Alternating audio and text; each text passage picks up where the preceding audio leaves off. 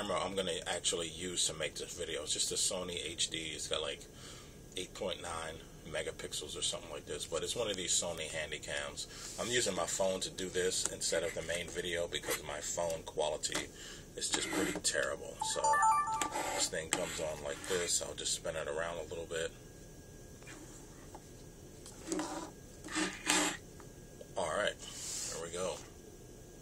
Alright, what's up everybody? So I want to take this opportunity to answer a whole bunch of questions because I always get a lot of questions about what type of equipment am I using. So I'm going to show you guys all the stuff that I have, not just like purely saxophone stuff.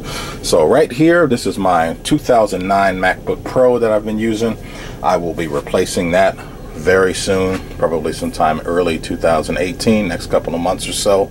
And here I have this Ceremonic microphone recorder, and this is generally supposed to be used with a smartphone. I tried to use this with my GoPro that I'll get to next, but I've not been very successful with being able to use that with that. So when I upgrade my cell phone, I will probably start trying to use this. I imagine that there's probably apps that you can download that will allow this to be able to work a lot better. And you can see it has this dual microphone thing at top, and they both swivel. They're like movable here, and you have some adjustments here that you can make.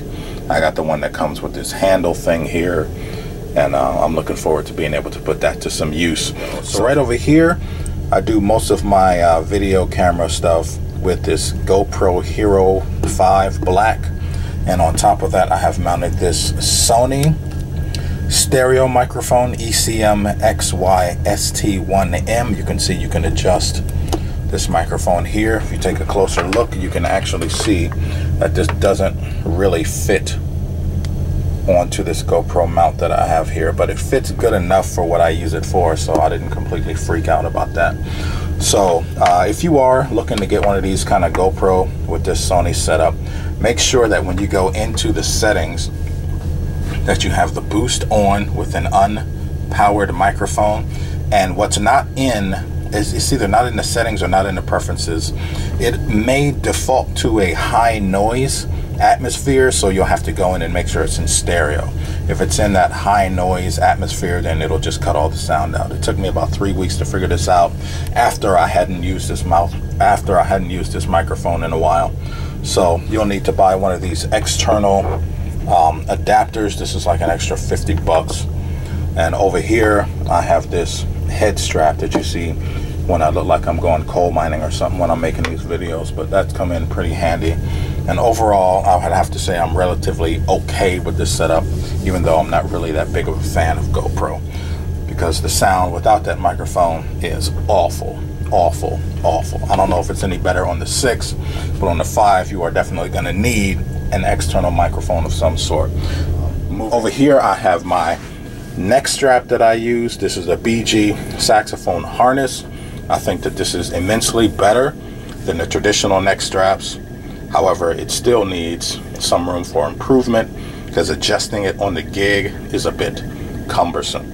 So let's move on to, I'll get to the sax later, but I have over here Teeth and Mouthpiece Saver. This is made by Selmer.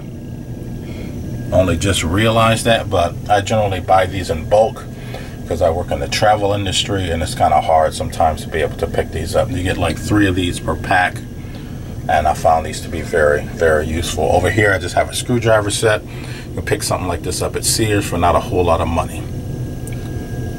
So here, this is my Cannonball Vintage Reborn tenor sax, and I'll let you get a good look at some of the engraving that's right here. But I used to have the Brute finish with the Cannonball Reborn, but because I work in such a freakishly humid climate, that horn started to really, it just started to get really bad, and it was hard to clean, and the maintenance was ridiculous. So I've had a lot of success with this horn. I'm very, very happy with it. Get a look at the neck that's there. And for the reeds that I use, I primarily use these Van Dorn 2.5 red box. Sometimes I use the green box, but mostly these Van Dorn red box. Every now and again I'll switch back to the traditional. I use number 2s, that's a 2.5 with the red box.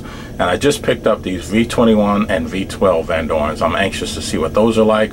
When I get those going, then I'll let you know what I think about those. So over here, this is the Crown Royal bag that every musician that I know has. Pretty much everybody has a Crown Royal bag, but I don't really know very many people that actually drink Crown Royal, that are old enough to drink it anyway. So I usually put my neck and maybe some reeds and mouthpieces and whatnot inside this Crown Royal bag. So for my case, this is a Protect case.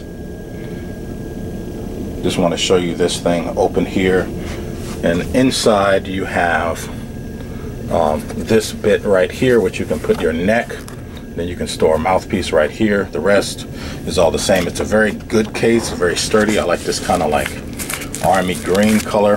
The thing I don't like about this case, and I hope the people at Protect are watching, is that when you get this strap, it's way too short. It makes it extraordinarily difficult to carry the saxophone. One other thing about this case in particular is that it doesn't have an availability to carry a flute, and I very often play flute and clarinet, but it's very easy to just have like a flute side pouch, which makes that a lot easier to move about. Also with this case, when I bought it, they were really big on advertising using it like a backpack. You get like these clips here, but what you don't get are the straps to actually use it like a backpack. So I was a little put off by that. But nonetheless, it is a very solid, very sturdy case. Way better than that Gator case that I had, where all the threading just started to rip within like a couple days of me even getting it. So this is a very good case. So I'll get to my mouthpieces next. All right, ladies and gentlemen, so here are all the mouthpieces that I have in my fleet right now. So the ones that are in the boxes are the ones that I have not reviewed yet. They are the new ones.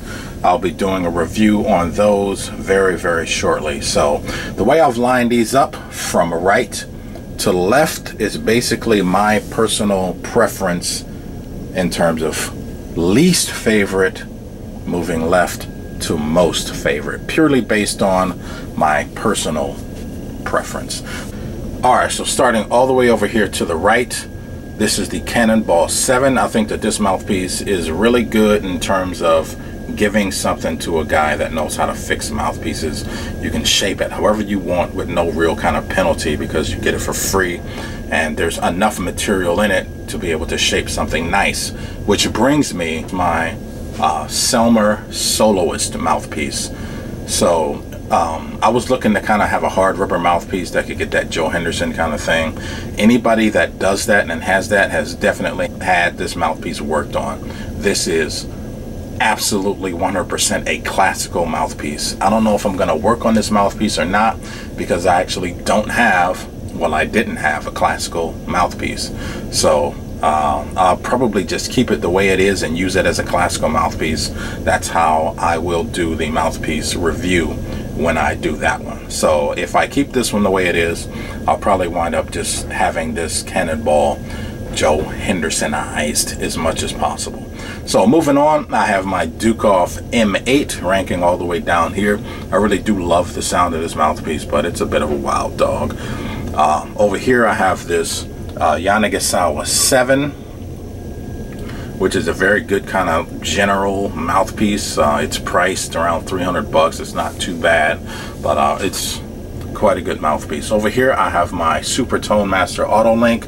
Already done a review of that one for you. Just on the strength of how good this mouthpiece is, it inspired me to revisit Auto Link again. So over here, ranking just above that, is my Dukoff L8. I would love to find a mouthpiece from Dukoff that's kind of a hybrid between the L and the M. That would be one for the record books for sure. So this is the only Theo Wani mouthpiece that I actually have left. This is my Data 7-star, the hard rubber one. Comes with the ligature that's there. I know it's on upside down for those of you who are a bit particular about those things, but just wanted to make sure that you guys saw that. And behind that, I have the Theowani pouch that comes with. I really like this pouch. What I don't like about it is that it has Theowani written on it. And if there is someone that knows what a Theowani product is and is laying out, they know it is a very expensive product. So whenever I actually have this laying around, I usually turn it around like I do right there. Really good pouch though. Over here I have my Cannonball 5J. This has been my saving grace because this is a 85 tip opening, and around the holiday season or when you have these long shows where you're not really doing a lot of like solo type stuff and you need to play a lot, one of these kind of mouthpieces is fantastic. I don't particularly love the way it sounds, so I was highly motivated to get this mouthpiece here, which is the Alto Modern Vintage Hard Rubber. I got this in a 5-star facing because I want that low facing, easy to play kind of hard rubber mouthpiece. And next to that, I have what is going to rank very, very high, Modern Vintage Metal Alto. This is a 6-star 95 tip opening, and I've played through this already, and I'm very excited to really get this thing going. I'll open these up when I do the review, and I'll go into more detail about those mouthpieces. So over here I have my metal Brill Heart. I'll move this around a little bit so we can get this in the light. This is the one that you've pretty much heard me do all of my Altissimo work in my videos on. I have unofficially retired this mouthpiece because I needed to just get used to using what is my #1 mouthpiece, and that is the Van Doorn T6 Paris small chamber mouthpiece that's here. So you've seen my review on that. Thank you for all you people that are watching and rewatching those. I very much do appreciate it. And that's all the stuff that I have for you, ladies and gentlemen. So I will be putting out some videos of this Selmer Paris Soloist and both of the Auto Links that I just picked up. So that's all the stuff that I have, at least that I can think of right now. And thank you very much. See ya.